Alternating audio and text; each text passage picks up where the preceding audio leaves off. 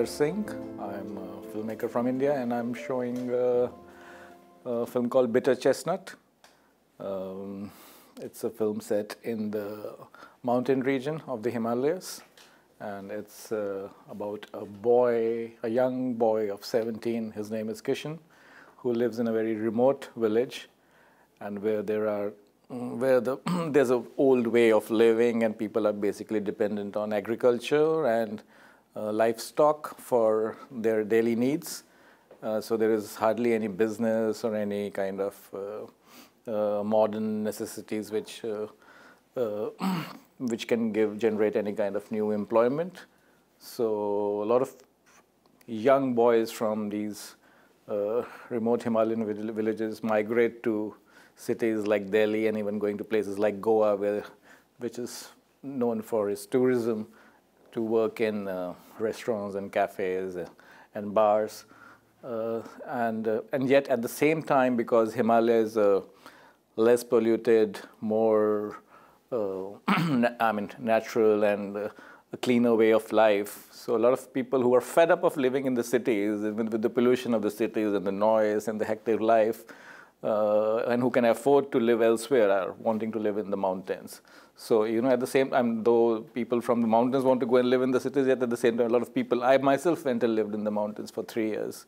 So it's about this contrast, and how tourists bring a certain kind of idea of modernity from the outside and leave impressions on the young people there.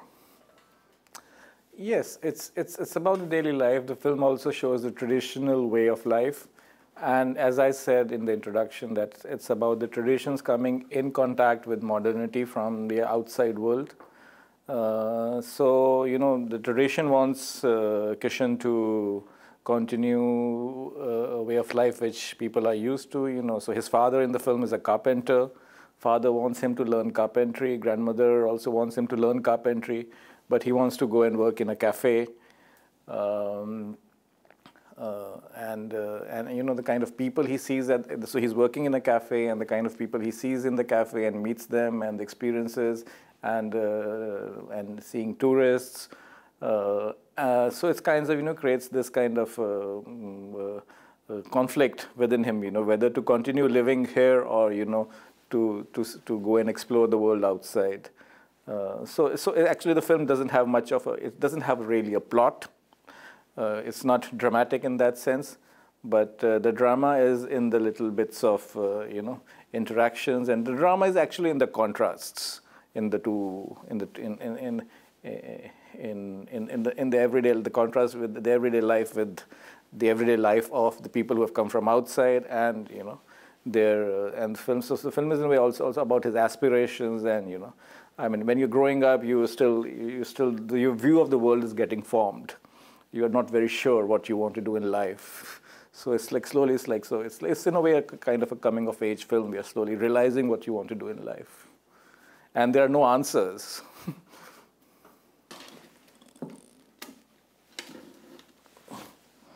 It's number 18. Of course, there are a lot of great films in the festival, but I was planning to only watch films which the Asian films which are nominated for the Kim Ji-seok Award. So, and I'm planning to see all of them. So I think I anticipate all those films, but I don't think I have one particular film to pick and say, yes, there are a lot of films from international directors which I would like to see, but I would rather see them later somewhere else, and see the films which are the pick for the award here from the Asian films. Yeah. So please do watch Bitter Chestnut, because it's a very, in its heart, it's a very simple film about a boy who is coming of age in a remote Himalayan village. So you get to see both the traditional way of life and how the new things like urbanization and modern technology like cell phone are changing the way people are living. And I think the most important thing about the film is that there are no actors in the film. So Kishan, who is the main protagonist of the film, he's not an actor, and he actually, the film is actually shot in his village, in his house. his father plays his father, his mother is his mother, his grandfather is his grandfather, his brother is his brother. So actually, and so the neighbors and aunts and everybody is actually real. So in a way, it's like it's almost like a staged documentary in that sense.